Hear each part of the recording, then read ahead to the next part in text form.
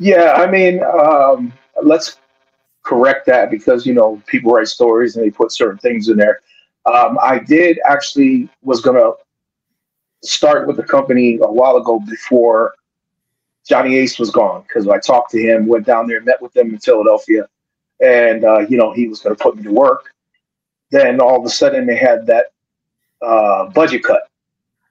So then I got the call, said, we have to wait, give me 6 months, and we'll get you in here, started.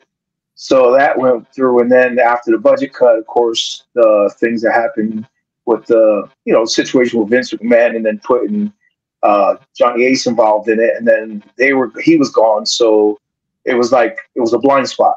So what do we do next? He's not the person. He was the one that was actually hiring me and put me to work.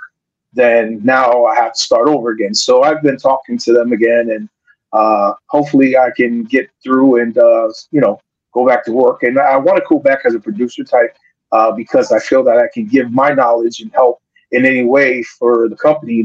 Since all of our family has been wrestling for the company, and we have such a great relationship with the WWE. I think that it would be something I can give back. Because my wrestling days, I'm still wrestling, but I really don't want to do it anymore if I don't have to.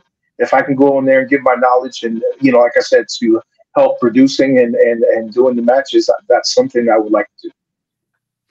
Was that the initial role, sorry, Jack, that Johnny had in mind for you as well, or is this something that you want to do yourself?